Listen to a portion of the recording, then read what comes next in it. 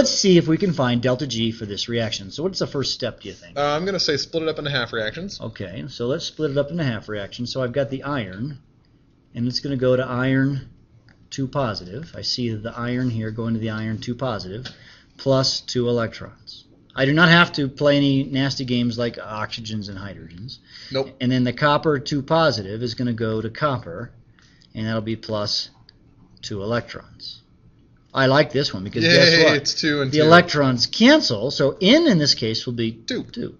So it'll be Fe plus Cu2 positive. You don't actually need this, but No, for the we already reaction. have it above it. Plus, oh yeah, Fe2 positive. It now it's canceled, balanced. but we didn't know that it would actually balance. Right. And so now we do need to look up the values for the voltages for this. Yes, we do. So let's go back a to couple the of table. screens. And so we have copper to copper plus 2. Uh-huh. So let's see. Where is that one? Right. No, Nope, that's the that's not wrong it. one. Oops, I have the wrong ink color for this, don't I? Still looking Mr. for copper. You guys have probably already seen it right now. Why can't they see it? Oh, there it is, second from the top on the right-hand side. Point 0.34 for the copper one. Okay. So the copper one is 0.34. The iron to iron 2. Okay, now this is, well, we're going to see though is iron 2 to iron, so we're going to have to flip this one because these are all reductions. I see it right here, Mr. Sam. There it is. Yep, so that's negative 0.44, but we need to flip it, so it's going to be positive 0.44. 0.44. So that adds up to 78. 0.78. Yep.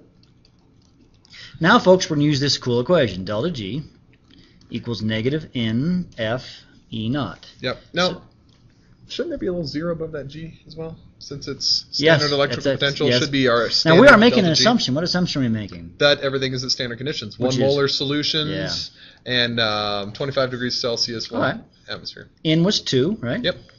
Times F, which is 96,485. I don't know why I remember that number. And then Stuck E in my naught head. is 0.78. Now, I'm not putting units on there, but we'll put it at the end here. Mm-hmm. And you get a big number, Mr. Sams. 1.5. Negative, right? Yep. Negative 1.5. 0.517. 0.517. That's way too many significant digits. Yeah, By the way, is. that's going to be in joules per mole. So if we divide by 1,000, Yep. You get negative 151 kilojoules per mole. I could do that in my head. Yep. All right. So that is the value of delta G. There it is. Not terribly difficult. Not at all. Okay. Now, what happens? So that's how you solve for delta G. Yep. Okay. All right, so on that last problem, folks, we found delta G, right? We found delta G to be negative 151 kilojoules per mole. That's G with a little 0 on it. Yeah, thank you. Yep. Now, one thing that we've already kind of talked about this in our last unit in Chapter 16, but I want to make sure you can make this connection, folks. And we forgot to put this in your handout, so why don't you're going to have to add this. Okay, so if I want to solve for K, you might remember an equation from Chapter 16, which is delta G naught is equal to negative RT natural log of K. So if I know the value of delta G naught, I can solve for the equilibrium constant K. Remember, for double arrow reactions, right? Well, so I can say, now the important thing to note here is this isn't kilojoules per mole, but R, what's R? It's 8.3145 joules per Kelvin mole.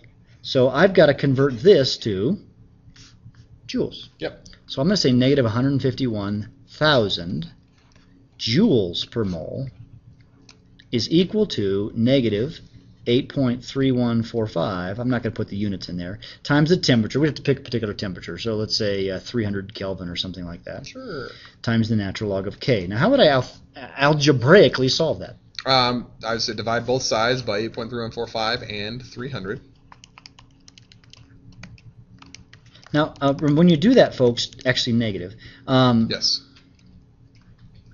Make sure that you divide on your calculator. Yep. Do not say divide and then times. Unless you use parentheses. Unless you're using parentheses appropriately, yeah. And so what do you get there? 60.5. We have a negative and a negative, and so that makes it a positive. So 60.5 is natural log of K, and so you have to take e to the 60.5 to get rid of the natural log. You get a big number. You're going to get 1.95 times 10 to the 26th power. That's a very high number. Now, what does that mean when you have an equilibrium constant that's that large? That it's insanely spontaneous. Yes. It just goes. Yes. So if K is very bigger than 1, very bigger than 1. If it's much larger than 1, then the products are favored. In this reaction, they are very, very favored. Okay? All right. Now, what are we going to talk about now? The Nernst equation. Nernst. Mr. Nernst. That sounds like a weird name. Nernst. All right. Mr. Nernst said, what happens if you don't have standard conditions? What if it's not 1 molar? Yeah.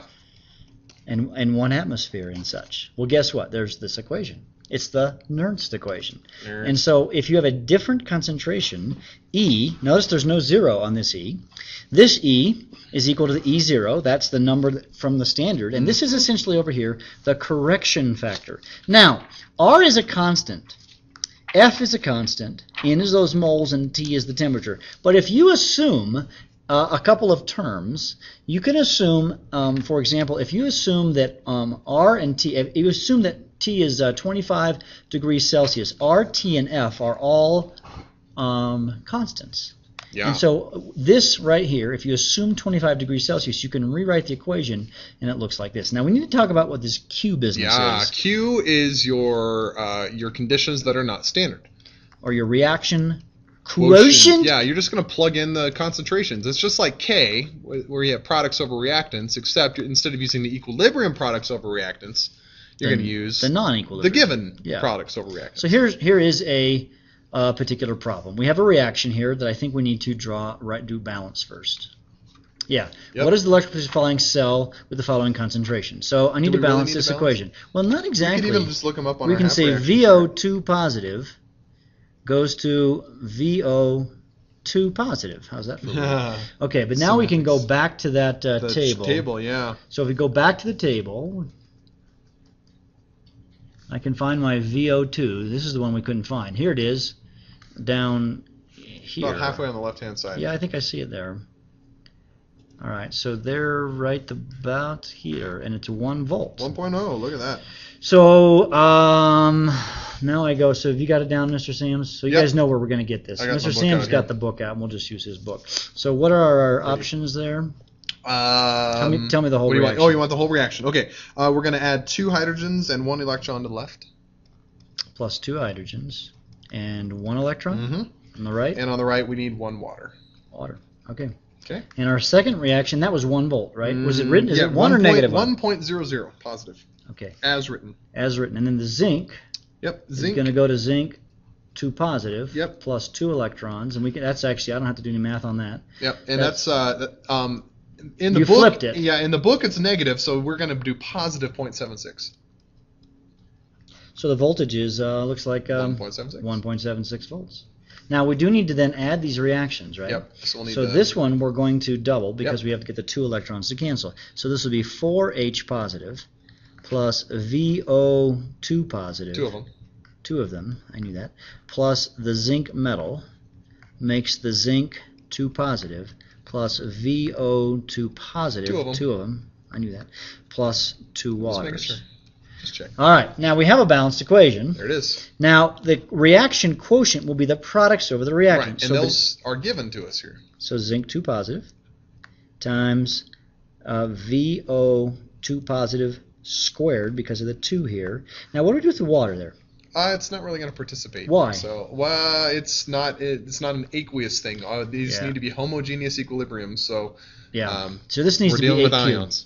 And so then we'll say VO2 with a positive 1 charge, kind of weird how that works, times the hydrogen to the 4th power. And the zinc is a solid, so we ignore that. So this is the Q. And if you look up here, we're given all these numbers. We're just going to plug those numbers in. So we're going to just plug these numbers in, and we're going to solve for Q. Plug and chug. Should we... The zinc 2 positive, 0.1, all right?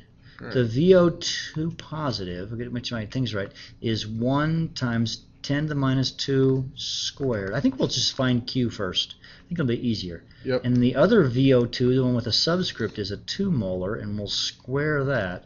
And the hydrogen concentration is 0.5, and we'll take that to the 4th power. So, Mr. Sams, when you get that on your calculator? Yep, I got 4 times 10 to the negative 5th. So it's 4 times 10 to the negative 5th. Okay. So here we have, what was that number again, Mr. Sams? It's 4 times 10 to the negative 5th. So Q